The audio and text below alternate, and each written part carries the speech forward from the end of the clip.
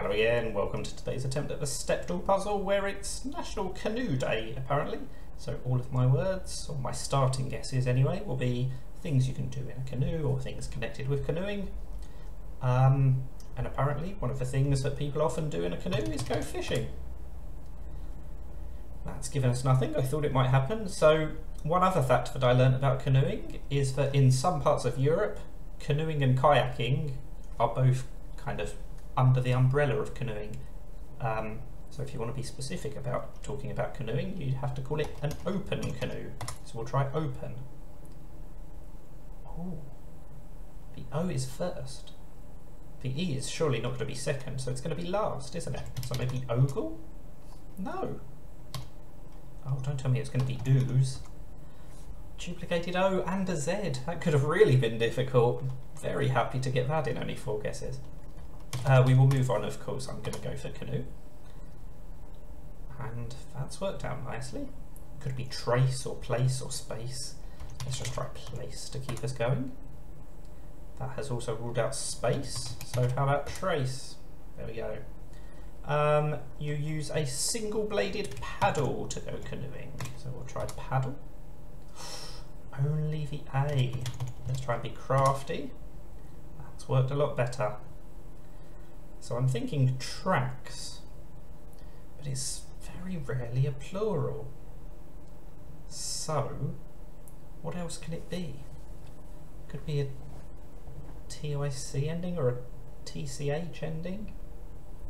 Let's just try tracks. I don't think it will be correct, but it will tell me if the T is first. Oh, and it is. Oh, tragic. Would have been tragic if I'd got stuck on that for too much longer, but I didn't, so that's very nice. And finally, I mentioned fishing. One of the other things that people do in canoes apparently is hunting. 2 letters out of 7. I thought that might have been a little bit better for us, but not to be. So I guess we want to try the E's, the A's, the R's, the S's, D's or C's, more common letters basically.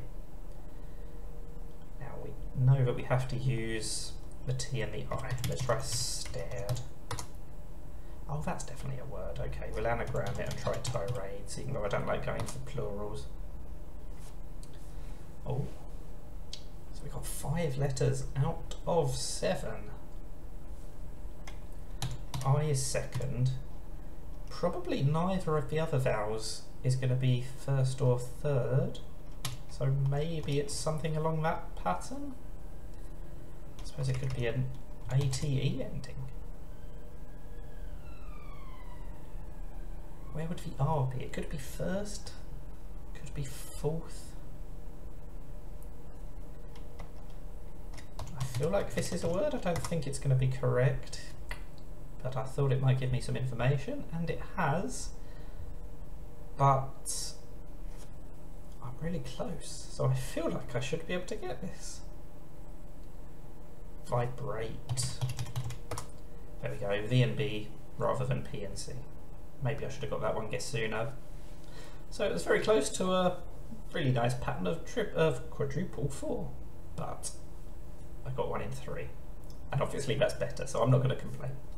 Anyway, that's the Stepdle puzzle. Thank you for watching, and now go and do some canoeing. Bye for now.